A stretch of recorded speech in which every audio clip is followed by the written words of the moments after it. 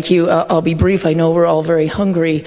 We've had a lot of meaty bills today that we can really sink our teeth into, so I'm just going to nibble around the edges of this one.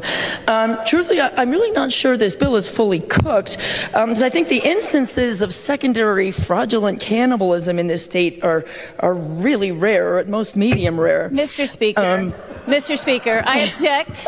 I object. Good lady from 2. This is from 18. very serious topic, and I understand it can make people feel uncomfortable, but I don't think making fun of this situation is a good thing. It is a crime in Idaho, and we're just expanding that criminal definition. So, good lady from 18, while we enjoy your humor, try to be okay. I will briefly wrap up. Just one final note. While I would prefer this bill were served with fava beans and a nice Chianti, I understand the lady's just trying to take a bite out of crime, so I will give this my green light.